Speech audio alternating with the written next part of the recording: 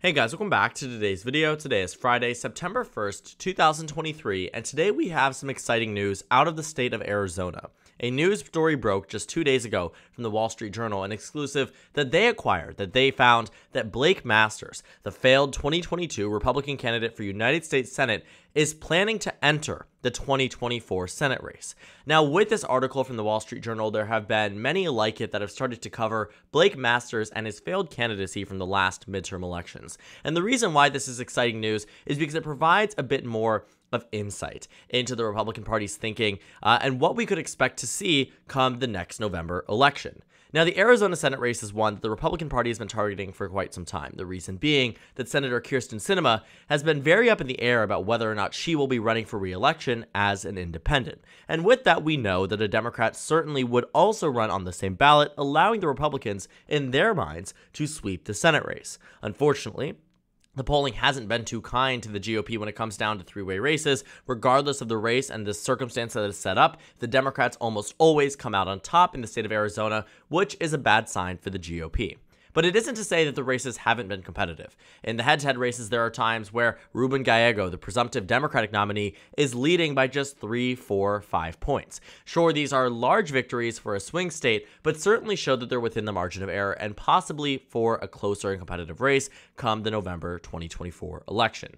But with bad candidates on the GOP side, we know exactly what can happen, specifically what happened in the state of Arizona when Blake Masters was the 2022 Senate nominee. And that was a victory for the Democratic Party in 2022, a resounding victory against Blake Masters. Mark Kelly, the incumbent Democrat at the time, won by 5 percentage points across a state that Joe Biden had won by less than half a percentage point. You're talking a 0.3% margin in 2020, all the way up to a 5-point margin in 2022. The reason why that's so significant, 2022 was about 8 points to the right of the nation when it came down to the national popular vote, 8 points to the right of the nation, and yet the Democratic Party not only won, but expanded their lead. And the reason for that, well, yes, Mark Kelly was and is a strong senator, a strong Democrat for the state, but also because Blake Masters was uniquely unpopular, severely out-fundraised, abandoned by the national GOP because they knew that he was not going to win this race. And it was one that the Republican Party started to realize a little too late when he was endorsed by Donald Trump, which allowed him to easily win the GOP primary. His victory there reassured the Democratic Party that they would have their victory in the state of Arizona. He was labeled, rightfully so, I think, based off his policies compared to the national GOP, as somebody who was further to the right than many Republicans that would run for this office. You're talking about people in the governor's race, like Karen Taylor Robson, who came across as moderate, as sensible, as McCain type, contrasted heavily with Kari Lake. Now, in the Senate race, I wouldn't say there's an exact one-to-one comparison here, but I do want to say that there certainly was this idea that Blake Masters was too extreme for Arizona. It was a picture that was painted by the national Democrats, by the statewide Democrats, and it was certainly successful. Enough so that by September 2022, 2 months out from the election, Mitch McConnell's super PAC pulled out of the Senate race in Arizona. And almost in no reality did it ever make sense to pull out of one of the closest states from the last presidential cycle, the second closest state, with a significantly more Republican national environment. This was a sign. We covered it when it happened in September 2022. We knew what it was telling us, that Democrats were on track for victory. And now this guy, who caused all of this turmoil and trouble for the Arizona GOP in 2022, wants another chance. He wants to go ahead and put himself back again in 2024 as a potential GOP candidate here. And the reason why, I'm sure you can see already why, but the reason why this is so bad for the Republican Party is because they are already at a point where Kari Lake, the former governor crazy to say that, former gubernatorial candidate, wants to run for Senate as well. She lost in 2022 along the same ballot that Blake Masters also lost. To be fair, she did a lot better. We can see when we head over to the governor's race that Katie Hobbs only defeated Kari Lake by just a percentage point. But what we take away from here is that not only do they want the 2022 failed GOP nominee for Senate to run, but also the failed GOP nominee for governor. Because Kari Lake has kept a very, very open mind in this Senate race. And the problem is, for the Arizona GOP, is that they are not ready to move on.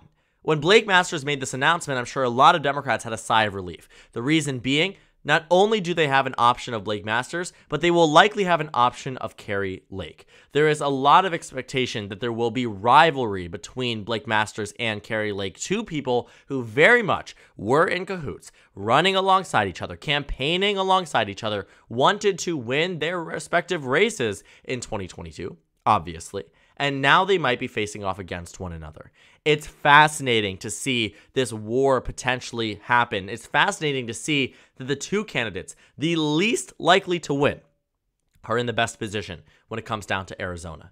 Because when you take a look at these polls here, let's see if we can find any of the Republican primary polls. I don't know if we'll be able to, so we're going to go ahead and head to find a way to maneuver ourselves to taking a look. The point is that right now, Blake Masters and Kari Lake stand to be some of the most likely people to win the Senate primary. That is a problem for the national GOP. And the reason why this is also just collapsing in entirety for the GOP is because their expectation, again, to remind you, was that they were going to sweep.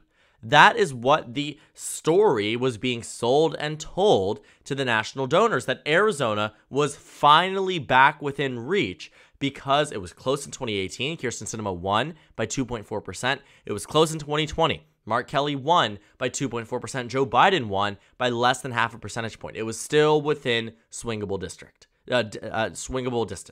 But then came 2022. And when the Democratic Party won by 5, the argument here was going to be that it was a fluke. We nominated the wrong guy. And guess who's back? Blake Masters. So what I take away from this, Kyrsten Sinema gave Republicans a unique, wonderful opportunity, should she decide to run as an independent, to sweep the Senate race.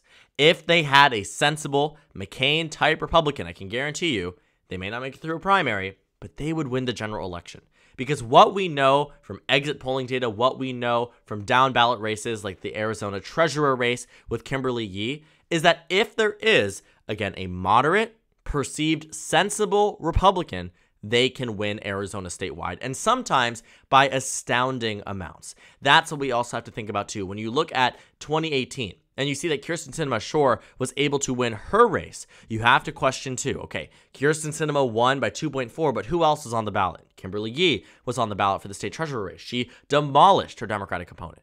More notably, on the governor's race, there was a GOP candidate, Governor Doug Ducey, the incumbent at the time, who won by 14 percentage points on the same ballot. The Democrats won back the majority of House seats in the state of Arizona. They won control of a U.S. Senate seat in Arizona for the first time in decades. And yet other Republicans, the same group of people, were electing them by 14. So I think moving forward, the GOP is going to do a very similar thing to what they did in 2022. And that is make sure that they are nominating the right candidates, except correctly this time. When Mitch McConnell pulled out of his super PAC funding from many of these states, this was well after the primary had already begun. The NRSC did not intervene as much as they should have. The RNC, the main heavy hitters in the GOP, did not intervene in the races in the way that they should have. And they're starting to. I mean, we can see it in Montana, with them trying to build the case for Tim Sheehy in the state rather than Matt Rosendale. They're trying to get the right people. But sometimes it doesn't work. And in the state of Arizona, I'm doubtful that somebody like Kari Lake or Blake Masters can be avoided as the GOP nominee. These are people that just lost an election, and the problem for them too is that not only do they have name recognition, not only were they just recently propped up, they can make the case that 2022 was, under this whole issue of abortion. And we know that also in 2024, we should expect an abortion referendum on the ballot. I mean, this case just gets worse and worse for Republicans. But they also are arguing and have argued consistently that the election was stolen, which means a significant chunk of the Arizona GOP primary voters truly believe Katie Hobbs stole the election, Democrats rigged the ballots, that these are the rightful winners of the Arizona Senate race, that Donald Trump was rigged in Arizona. They did it again in 2022. I mean, this is what has been built into the mindset of the Arizona GOP. And it is so beautifully powerful for candidates like Kari Lake because it makes voters want her more. Losing the race actually might have helped her 2024 Senate chances, only on the GOP primary side, obviously.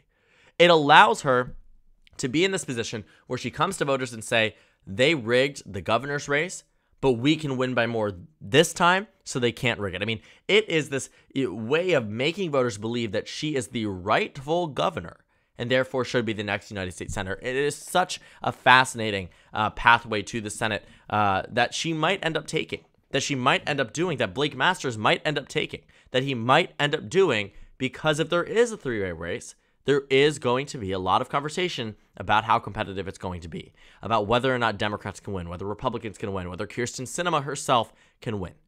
And while I do think Democrats can still win in a three-way race, I think their chances drop tremendously, even with somebody like Blake Masters or Kari Lake on the ballot. But it is clear that although these candidates were expected to win by the polls, they did a lot worse than expected. Kari Lake was supposed to win by 4. Mark Kelly was supposed to lose by less than a point. But ultimately, Kelly won by 5. Hobbs won by 1. There was a shift here, one in favor of the Democratic Party that rejected the extremist candidates that were on the ballot. And now both of them are back to run. I think that we have found ourselves in a tipping point for the Arizona GOP, where Republicans have been targeting these 6 states from the Democratic Party, 8 states: Nevada, Arizona, Montana, Wisconsin, Michigan, Pennsylvania, Ohio, and West Virginia. 8 states on the 2024 ballot that Republicans believe they have a viable shot.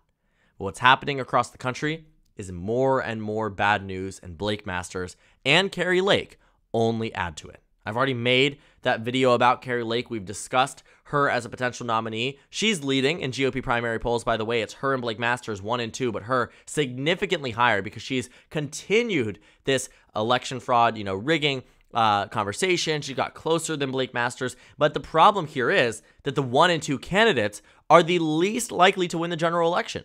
And it isn't just Arizona where the GOP, again, is getting this bad news. It's all across the country. It only adds to the perfect storm that Democrats are building and fueling to maintain control of the U.S. Senate. For instance, you see that in Wisconsin, no mainstream Republican has announced their candidacy, and none of them want to. The 3 Republicans in the House that were exploring Senate bids have all said no. Many of the former people, including the former governor, Scott Walker, who ran for president back in 2016, was nearly elected to a 3rd term in 2018, a very close race in a blue wave year. Wisconsin Republicans said no. In the state of Pennsylvania, they can't find anyone besides Dave McCormick, and although he might do better than Dr. Oz, he probably isn't going to win. A lot of the same arguments made against Oz are going to be made against him as well. In Montana, we see here Matt Rosendale wants to run for Senate. Why do we keep talking about him? Because he lost in 2018.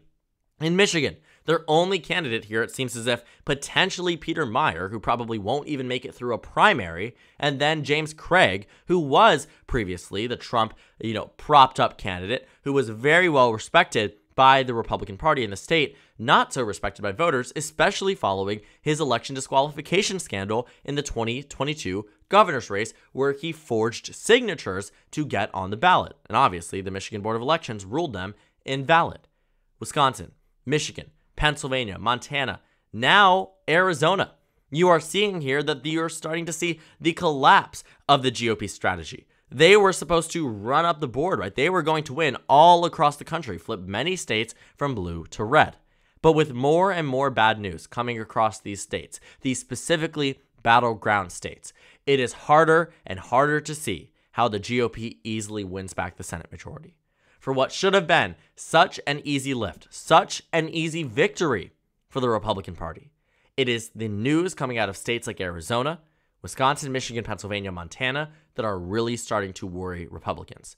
And with that, question 1, ballot referendum in Ohio, that's a warning sign for Republicans in that state that sometimes you can align yourself with the wrong side of the aisle, and doing so very publicly can hurt you later down the line.